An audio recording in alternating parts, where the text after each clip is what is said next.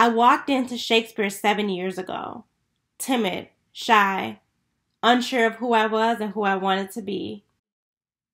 7 years later, I walked out of that ensemble and out of those prison gates stronger, with a renewed sense of self-esteem, ready to share my talent with the world. What I've gotten in here, I've gotten nowhere else in prison. And I'm sure that I won't be returning. And a lot of that is contributed to Shakespeare. I go, and it is done. The bell invites me. Hear it not, Duncan, for it is a knell that summons thee to heaven or to hell. I am who I am today, and I found the success that I found because of the valuable skills and the valuable relationships attained in that group. When I came out, I had kind of a baseline that said, this is the person I want to be. This is how I'm going to live my life.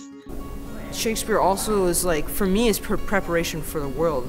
It's preparation for work. It's easy to see the big picture and get overwhelmed, but you just look in at one part and you do your part, and then it starts to spread from start to end. And I think I've definitely got that from Shakespeare, the focusing on not the big picture, even though you need to know what the end result is, but focusing at it one step at a time. And every line in Shakespeare in his plays means something. Everything that is said needs to be driven home. It needs to have purpose. It needs to have its own life. So in my own life, I'm really trying to pick my words more carefully. It also helps me calm my brain down, and it allows me to actually hear myself when I talk for once, and helps me understand myself more. I was able to get out of my shell. I was able to actually take on the emotions of the actual character. Playing that role showed me how to still love someone no matter what, or the circumstances. The volunteers are the ones who make the most. It's not the corrections officers, sadly it's not the therapist, it's not the warden. Those aren't the people that have the most impact on us. It's the people that come in there and give their time freely. It's the PCAT volunteers, the Shakespeare volunteers, the people from Eastern who come and teach us poetry.